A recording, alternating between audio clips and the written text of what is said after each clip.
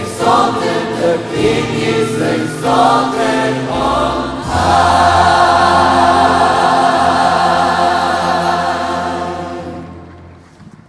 Thank you. Please be seated. Well, again, let me give you a very warm welcome on this last day of 1995. On this Sunday morning, so many people have asked me over the past few days, what day is it today? And I think that's because the days seem to pass very, very quickly here. And we're having such a good time that we're actually not remembering the actual day. But it's the last day of the year, and today is Sunday.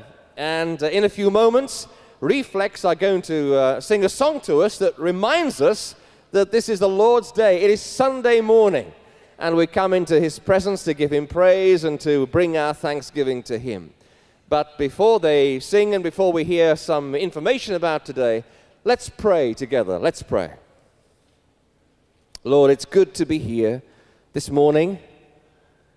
And as we look back over this past year, we want to thank you for all your goodness and all your faithfulness to us. And we come to you this morning to lift up our hearts in praise and to recognize your kingship and to recognize your lordship.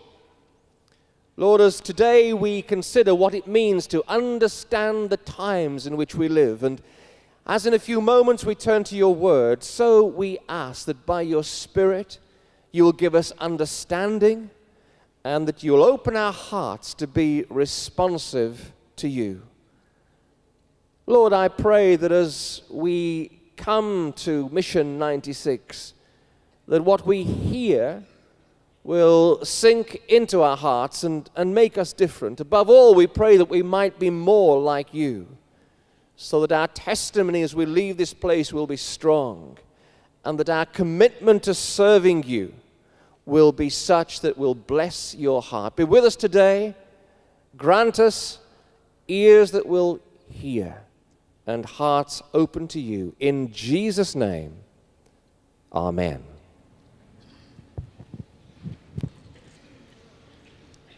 Yvonne, good morning.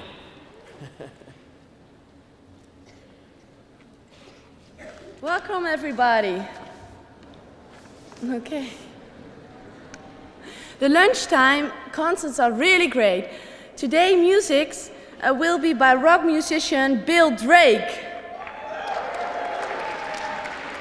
Go and hear his really exciting program. And tomorrow, the Stankoffs will be there along with Gloria Jordan, another great program. Today, we start our prayer chain.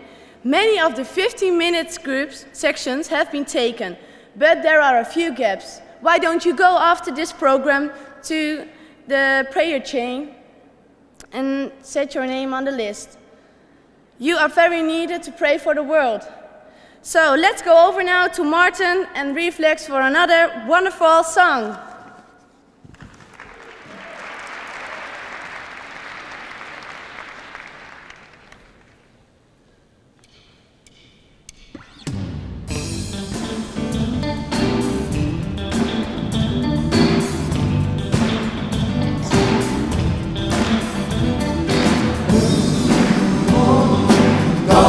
His name.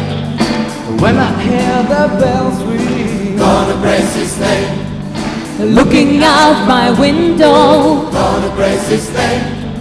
the sun shines from above. Gonna praise His name. And we'll all be there, 'cause we gathered in His name. And we'll fill the air with our praises. The sun will shine in our hearts and in our minds, 'cause we'll all be together in His name.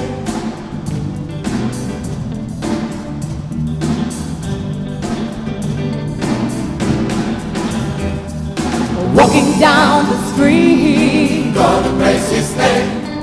and telling those I meet, Gonna praise His name. woman into His house, Gonna praise His name. gonna sing and shout. Gonna praise His name. And we'll all be there, 'cause we gathered in His name. And we'll fill the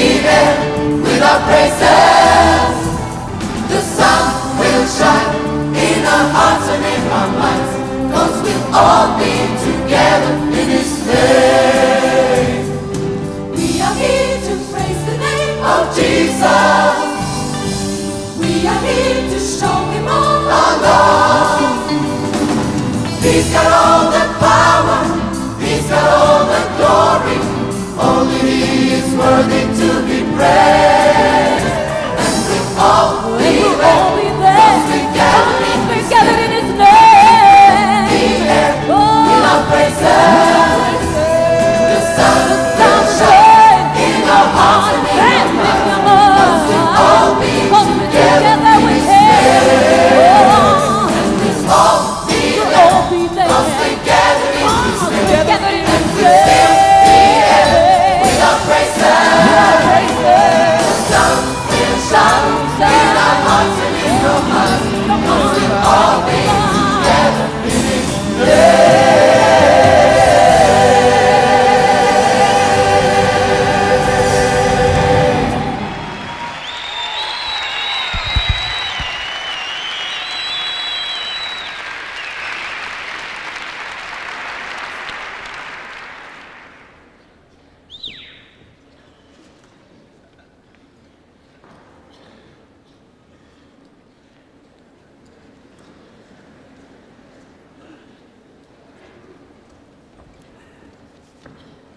The Bible reading today is taken from Colossians, chapter 3, 1 through 11.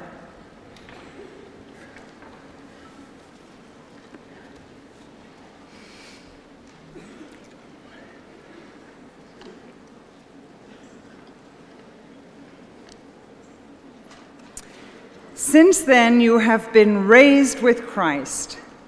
Set your hearts on things above, where Christ is seated at the right hand of God.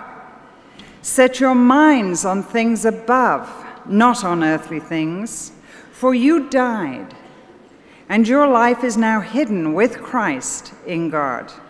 When Christ, who is your life, appears, then you also will appear with him in glory. Put to death, therefore, whatever belongs to your earthly nature: sexual immorality, impurity, lust, evil desires, and greed, which is idolatry. Because of these, the wrath of God is coming.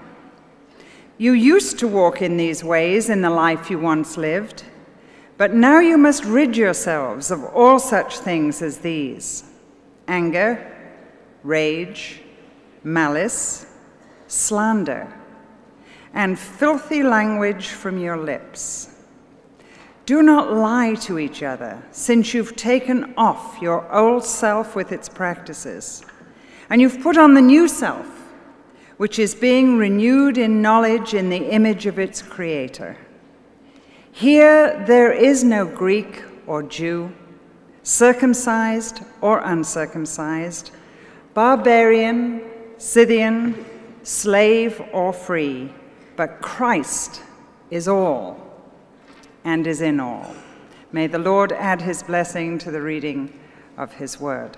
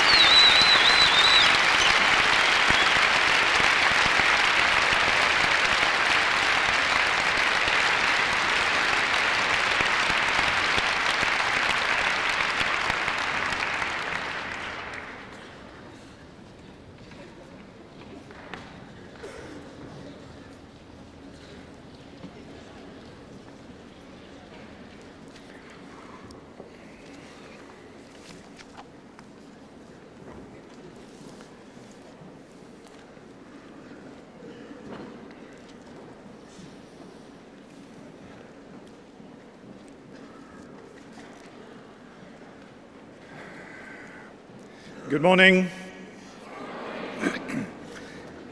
Let's turn now to Paul's letter to the Colossians again. We're going to be looking into chapter 2 and chapter 3 this morning.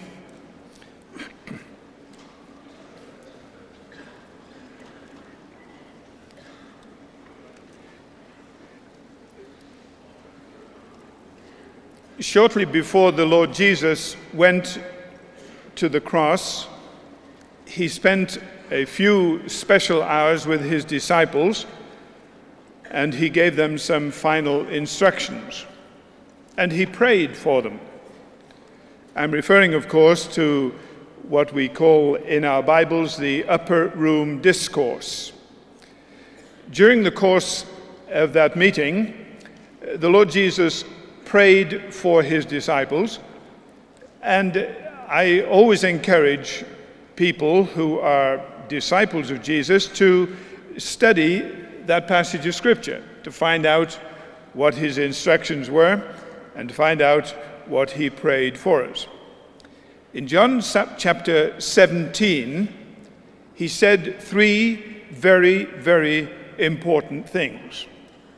He explained to the disciples that the Father was taking him out of the world, but he was leaving the disciples in the world. Then he explained to them that whilst they were going to be left in the world, they were not of the world. But having said that he was leaving them in the world, and they were not of the world, he then said, "You are sent to the world." Now I want you to try and remember those three little expressions. They're very important. Jesus said his disciples were, number one, left in the world. Number two, they are not of the world. Number three, they are sent to the world. Now that's basically what I wanted to tell you this morning, but I do have a few minutes left, so let me talk a little bit more about those three things. It's not too difficult to concentrate on one of these things, or perhaps even two of them. But it is a challenge to think in terms of all three. For instance, to be left in the world. The Lord Jesus had explained that the world was hostile to him. It hated him. And the Lord Jesus said, if it hated me, it's quite possible it will hate you too. And so he was telling the disciples right from the beginning, you are going to be left in a difficult situation. In fact, he told them, in the world you will have trouble. That was encouraging, wasn't it? Peter was one of the disciples who heard him say that, and sometime later he wrote his epistle. And he said to the Christians who were having a hard time, don't be surprised that you're having a hard time.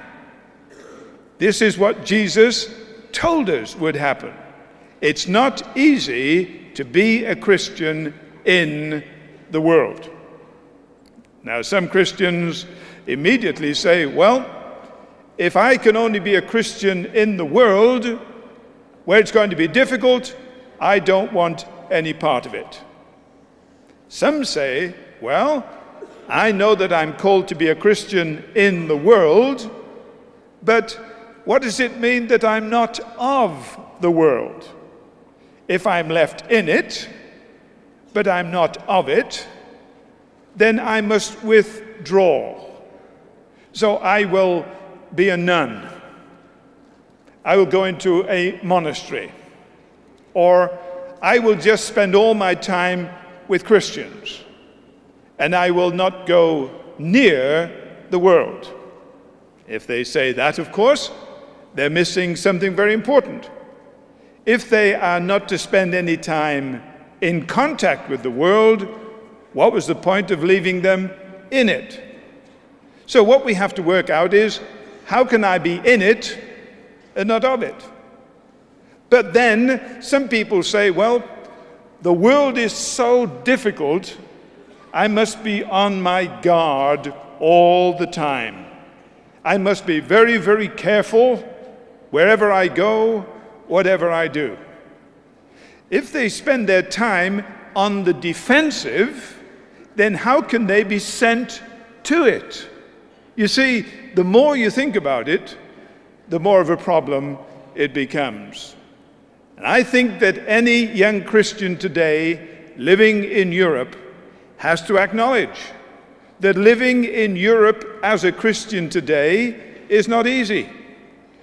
There are many, many difficulties, but we are not allowed to withdraw because we are sent to. We're placed in, but we're not of this society. We're here to be different and to make a difference. Now let me try and illustrate this for you. Many years ago, there was a war in Korea. And I got a very nice letter from the British government, which said, "Dear Stuart, we have a war in Korea. We wonder if you would come and help us with it." And I said, "Okay." So I went and I joined the Royal Navy. I became a member of the Royal Marines. One of the things I learned in my training was that on board ship, you sometimes have a fire, and that can be very dangerous. So we had to learn how to put out a fire on board ship. So we were on a ship. They started a big fire down in a closed compartment. It was very, very hot, thick black smoke, very, very dangerous. But we had special apparatus, special gear. We had an air supply. And we walked into this fire among all this black smoke, but somebody outside was pumping the air to us. And as we went in, we breathed the air from outside, even though we were among the flames and the smoke. And once we got inside, we then put the fire out. So, what was our situation? We were in it, but we were not of it, but we were sent to it. Now, of course, being young and foolish, we decided to have some fun.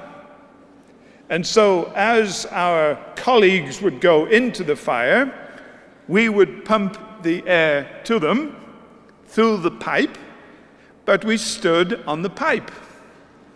And so everybody thought we were pumping, but there was no air going in. And it was wonderful to see how quickly they came out.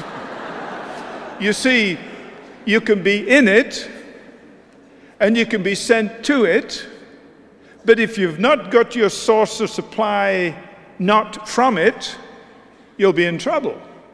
So what do we have to do? We have to learn what our society is alike. We have to understand where it is different from what it means to be Christian. We must show the difference between what we are and what the society stands for, but we must go to the society in order to bring about change. Now, with that in mind, let's look at what Paul told the Christians in Colossae. First of all, in chapter 2, starting with verse 16, he describes the particular situation in Colossae. He talks about the difficulties that the Colossian Christians will experience. And some of the difficulties they experienced are similar to the experiences that we have today. Some of them were quite different. One of the main concerns that Paul has for the Colossian Christians is this. There were people who were giving all kinds of spiritual, religious teaching that was not centered in Christ. And he points out that this is very, very dangerous. Did you know that there are many people in our society, in the world today, who will talk about spirituality, who will be interested in religion, but they are not committed to Christ. They will have all kinds of different things that they regard as important, but a commitment to Jesus as personal Savior and personal Lord and personal indwelling dynamic is not what their spirituality is about. Now, you know as well as I do that there are many traditional religions in Europe. Many of them started out well, but over the years they have moved away from Christ. And in the position that Christ is supposed to occupy, they have put all kinds of rules, all kinds of rituals, all kinds of regulations. And as far as those religious people are concerned, as long as you keep the rules, as long as you obey the regulations, as long as you fulfill the rituals, that's all they're interested in. And it is possible to go through this kind of religious experience and never trust Christ as your Savior, and never acknowledge Him as your Lord, and never enjoy His indwelling presence. Now, that was one of the dangers in Colossae. It is one of the dangers in Europe today. Some of the things that were going on in Colossae, the Apostle Paul says, are simply a shadow, but Christ is the reality. Now, as I have traveled all over the world, one of the things that has been very interesting to me is to notice how in different countries people have different traditions, different religious rules and regulations. And very often, people are not concerned about whether you know Christ, they're concerned about whether you keep their rules or not. I'll give you an example. Many years ago, I was in Berlin, Germany. I preached in a church there, quite close to the wall that in those days divided the East from the West. After the morning service, I went to have lunch with the pastor, Klaus Eickhoff, and his wife, Renata. They gave me some good German food, Bratwurst und Sauerkraut, and they gave me a glass of liquid. I looked at this glass of liquid, and my friend Klaus saw me looking at the glass of liquid.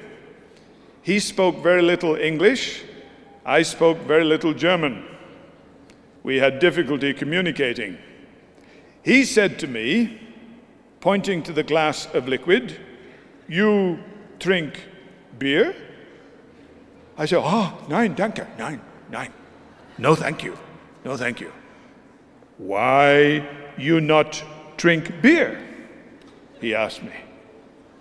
I said, "Oh, for two reasons. Number one, English Christians don't drink beer. And number two, I don't like it." As soon as I'd said it, I thought, Now he's going to say, "English Christians drink not beer. You, English Christian, you drink not beer. How you know you not like it?"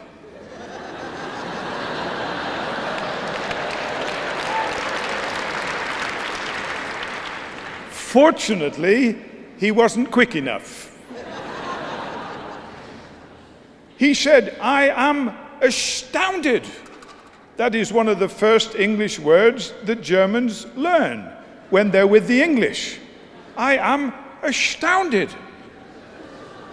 He turned to his wife and he said, "Renate, wir wollen beten. We will pray." So she put down her glass of liquid And she put her hands together, and this was his prayer. I thank you, God, I am German Christian.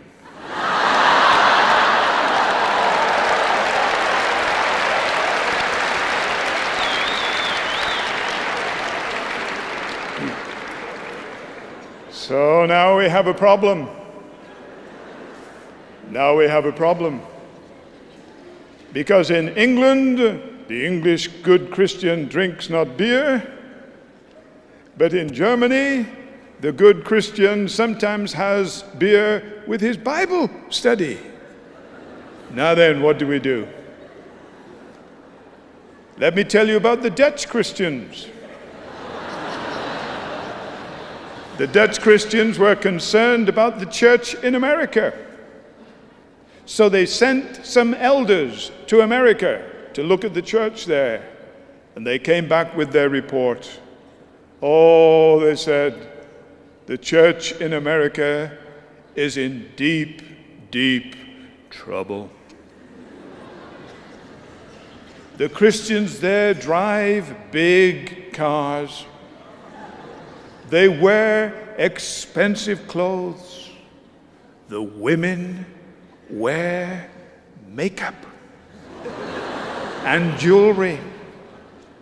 They have cushions on their pews in the church. They have carpets on the floor. Not only do they have an organ, they have a piano as well.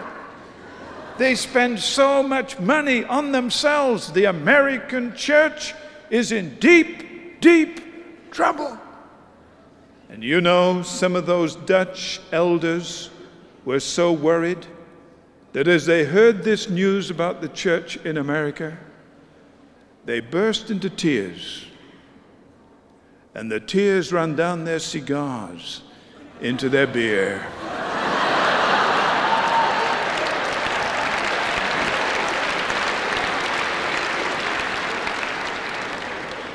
So, who is spiritual? Is it the Germans? Is it the Dutch? Is it the Americans? No, it's the British.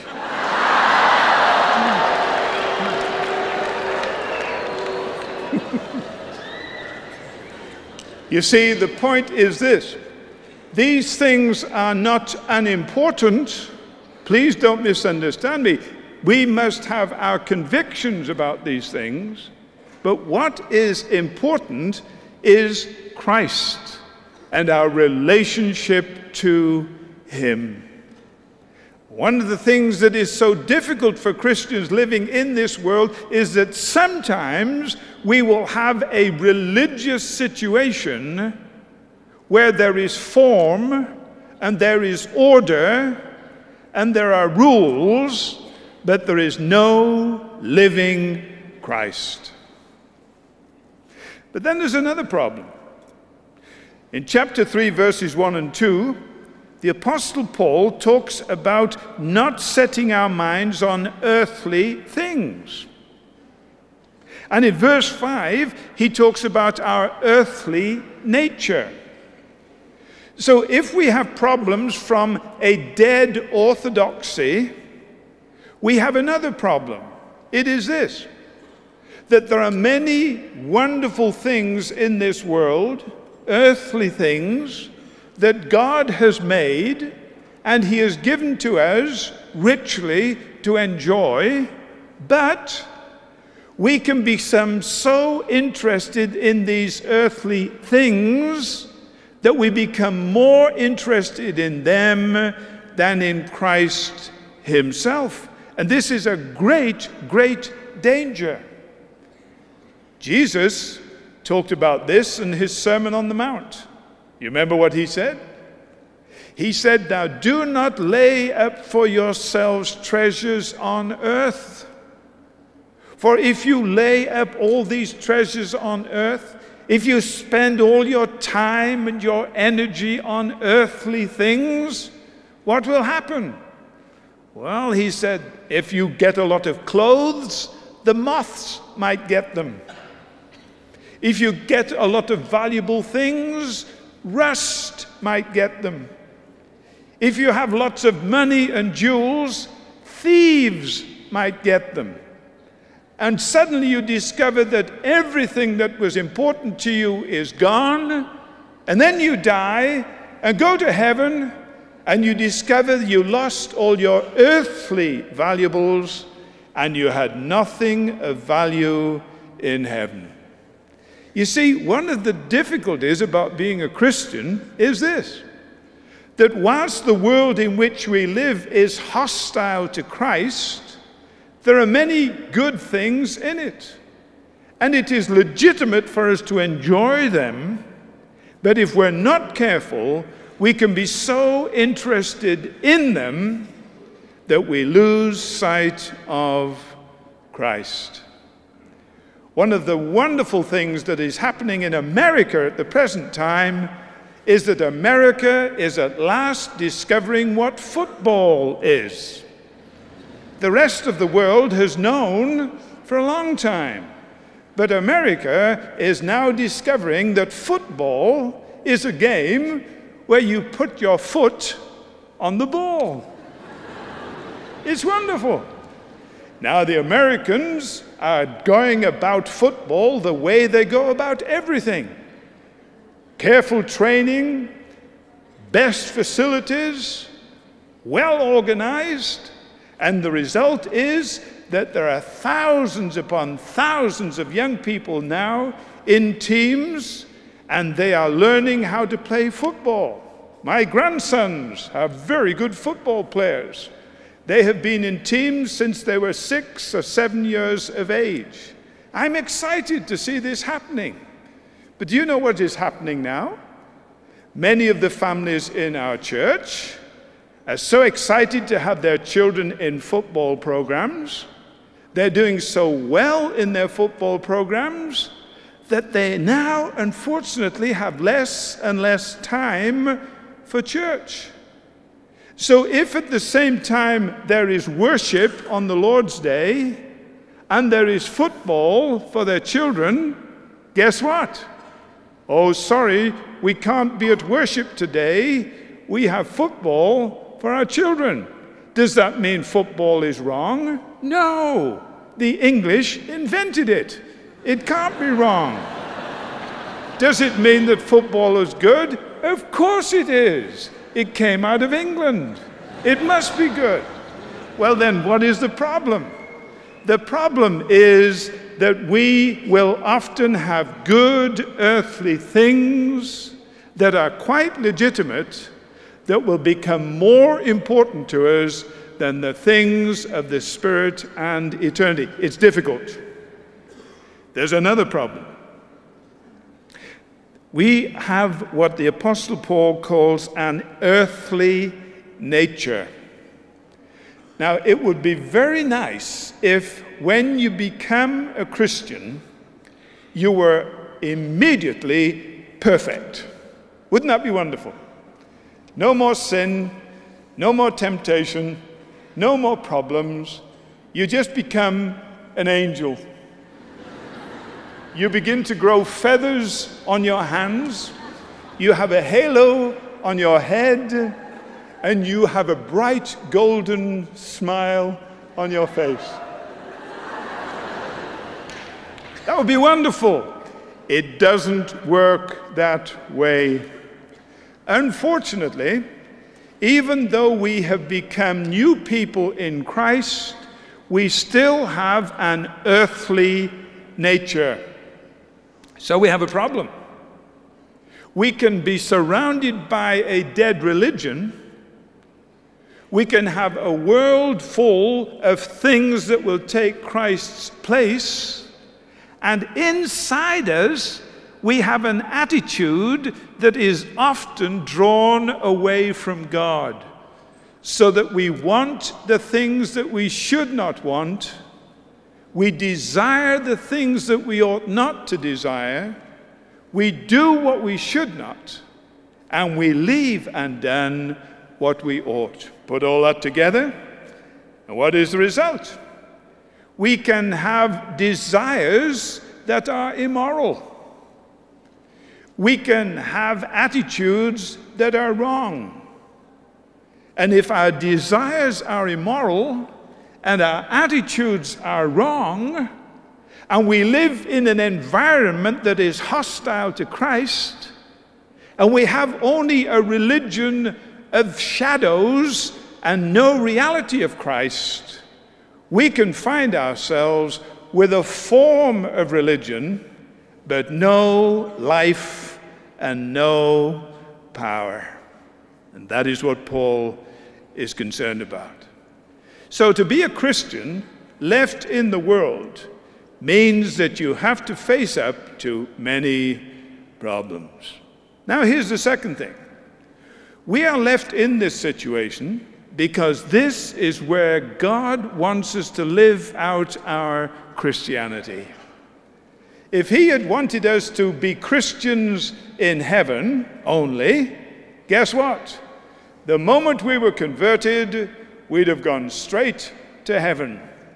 It would have been an interesting thing to watch. We would have had an evangelistic crusade, and the evangelist at the end would invite those who wanted to trust Christ to come forward. And as they came forward, they would stand at the front, and all of a sudden they'd go, psst, and they've gone to heaven. The only problem would be, how come the evangelist is still here? You say, oh, well, God decided to take the rest to heaven and just leave evangelists down here. No! He leads us to himself and leaves us all here. This is where we do our Christianity. This is where we live as Christians. But we live in this situation differently from those who do not know Christ. Now notice about 5 or 6 things that describe what has happened to the Christian, that makes them different from the society in which they live. You'll notice, first of all, in verse 1 of chapter 3, you have been raised with Christ. In verse 3, you died, and your life is now hidden with Christ in God. Verse 4, when Christ, who is your life, appears, then you also will appear with him in glory. Now, all those little phrases are very important. We need to understand what they mean. First of all, verse 3, you died. Did you know that? Did you know that when you became a Christian, you died? You say, no. No, I didn't know that. Well, let me tell you about it. We all understand how that Christ died for us. We understand that. It's a wonderful, wonderful truth. We know that when Christ died on the cross, he was bearing the penalty of our sins. And when we commit ourselves to him, we are totally forgiven. And God looks upon us as if we had never sinned. And Christ's death becomes the means of our forgiveness. Christ died for us. But there's another truth. When Christ died for us, we died with him. It's important we understand this. When Christ died for us, we died with him. Now, what does that mean? Look at it this way. Were there some things in your life that you have done that made it necessary for Christ to die for you? Did you commit any sins? You say, yeah. Was it necessary, if those sins were forgiven, for Christ to die? You say, yes. Well, then you did some things that made it necessary for Christ to die for you, right? You say, right. Let me ask you a question. Do you think that once you had done things that it was necessary for Christ to die for, once you're forgiven, you can go on living in them. You say, oh God, you know, I did some stuff that was so wrong. It was so bad. I am so ashamed. I confess it. I repent of it. Please forgive me. Thank you for dying for me. It's wonderful. Now I'm forgiven. Now I'll go back and do it all over again. Can you do that? No. You see, I am no longer free to live in what it was necessary for Christ to die for. Let me say that again. I am no longer free to live in what it was necessary for Christ to die for. So Christ died for my sins, but I have died to those sins now, for I am no longer free to live in what it was necessary for Christ to die for. This is a truth that needs to be emphasized over and over again. But you say, my problem is this. I know the things I did wrong. I am so glad that Christ died for them. And I know that I should no longer live in what it was necessary for him to die for. But I have a problem. I keep going back to those things. They are so powerful. They are so strong. I do not have the power not to go on living that way. Well, now we need to understand the second thing. Not only is it that we died with him, but listen, we were raised with him in newness of life. For Christ not only died for us, he rose again for us, and he lives in the power of an endless life. So the Apostle Paul now says, Christ is our life. What does that mean? It means that when I come to acknowledge Christ, I not only acknowledge him as having died for me, and I learn that I died with him, it also means I know I've been raised into new life, and the new life is the life of the living Lord Jesus indwelling me in the person of the Holy Spirit. So Christ is my life. You see, Christianity is not me trying to keep a lot of rules. Christianity is me being made anew through the death and resurrection of Christ. I have been raised in him. Christ is my life. He is the new power. He is the new dynamic. He is the new enabling for my whole new experience. But not only that, he goes on to say this, verse 4, when Christ, who is your life, appears, then you also will appear with him in glory. Christ died for me. I died with him. Christ was raised. I was raised with him. Christ is my life. And one day he will return in great glory. And guess what?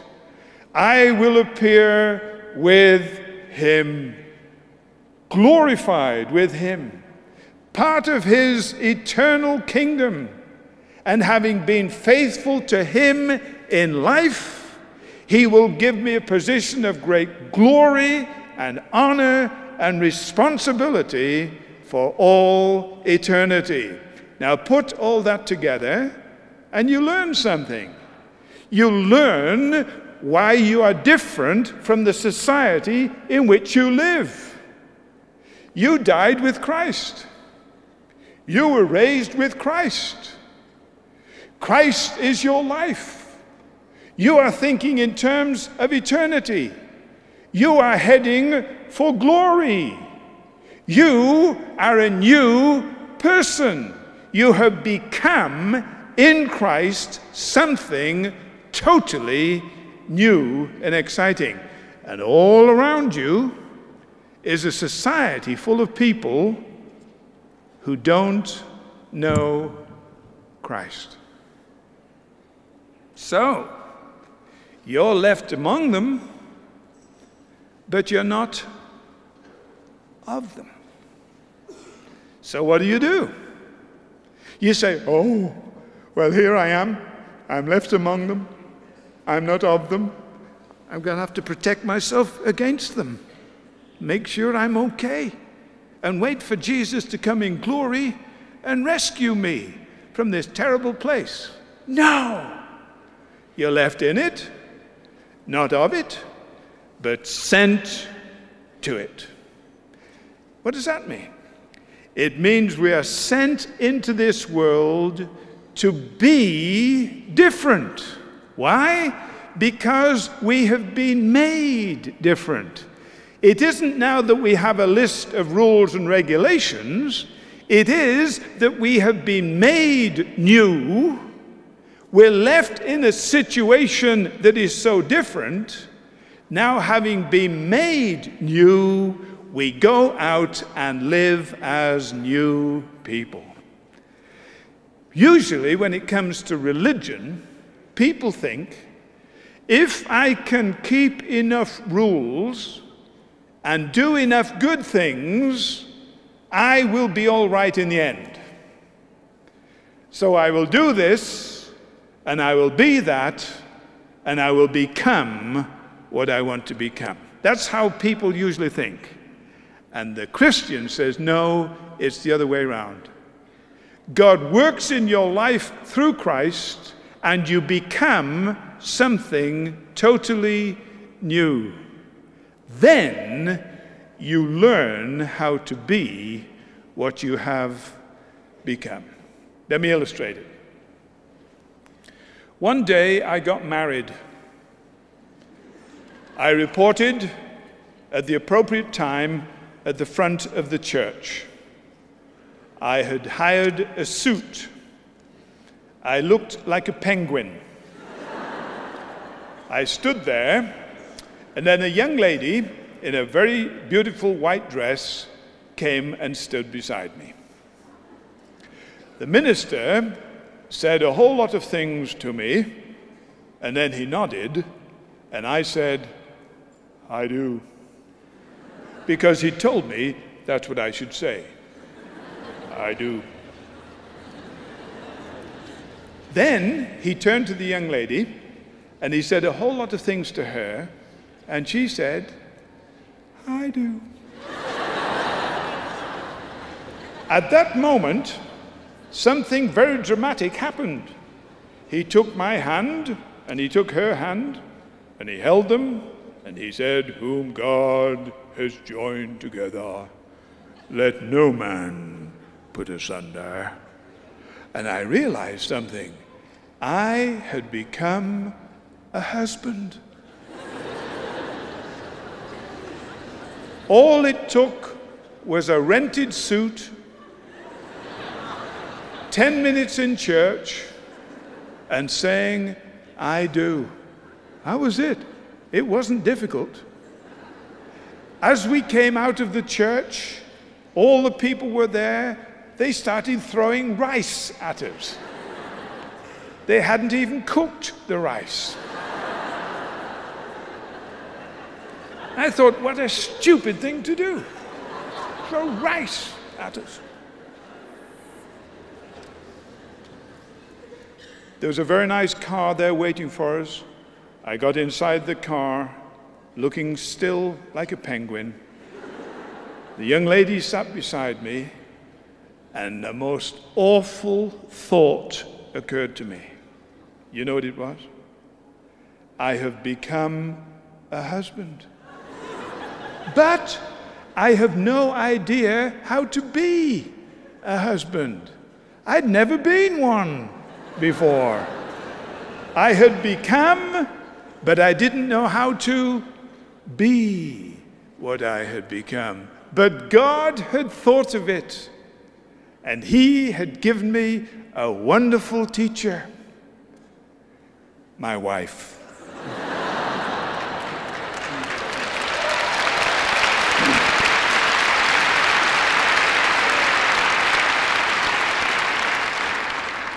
And for the last 37 years, she has been teaching me how to be what I have become.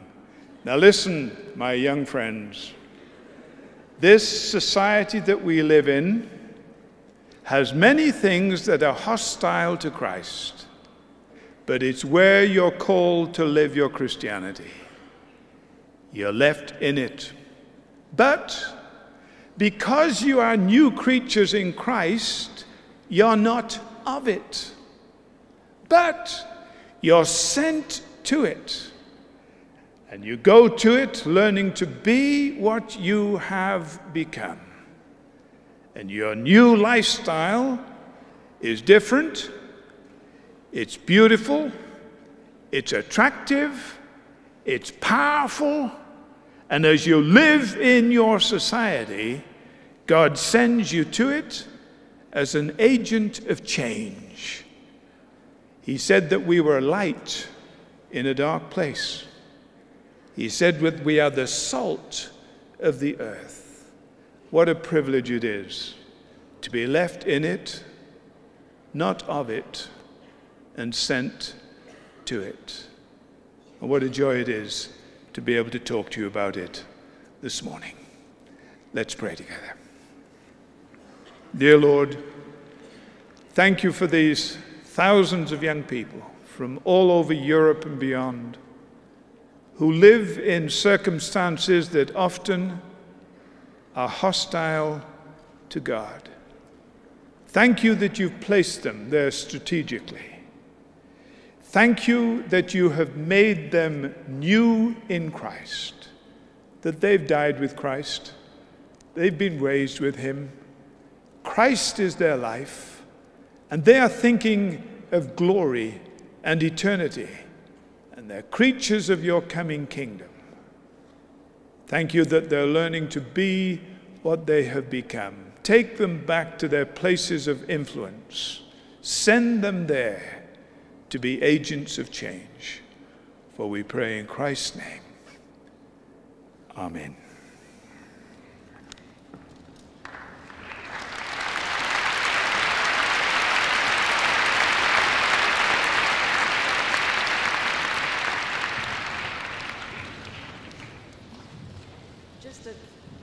Just a quick reminder, Stuart and Jill will be in the bookshop at 6:30 this evening until 8 o'clock to meet you and to sign their books. And a reminder about the 3 books last night: Secrets of Spiritual Stamina, 72 workouts from the book of Colossians written by Stuart, and the book from Jill, Running on Empty, Refilling Your Spirit in the Low Points of Your Life and Looking to Christ. And the last one, The Fruit of the Spirit, the gifts of the Spirit from Colossians 5:22 to 23, actually talking about the Christian behavior. Thank you.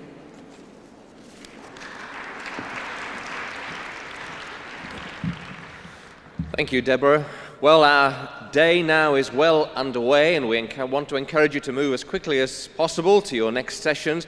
Could we just say one thing as far as the technical aspect of our presentation is concerned here in the hall? We would ask, please, that you don't use flash photography during the sessions, because that actually disturbs the technical facility and also disturbs people around you, and it makes it quite difficult, particularly in things like the mime. So if you'd mind helping us in that, we'd really appreciate it. Please, no flash photography during the sessions here in the mornings and in the evenings. Have a good day, and we look forward to seeing you later. God bless you.